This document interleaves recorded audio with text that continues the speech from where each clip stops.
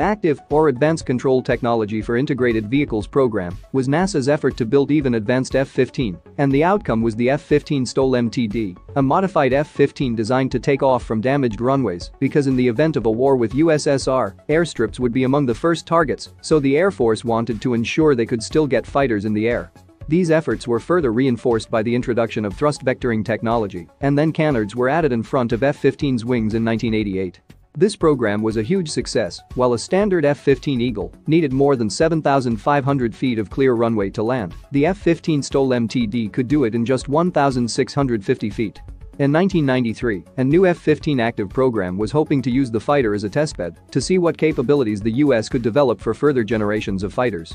NASA also introduced a Pratt Whitney pitch yaw balance beam nozzles with a full 360-degree arc in which the nozzles could redirect outflow.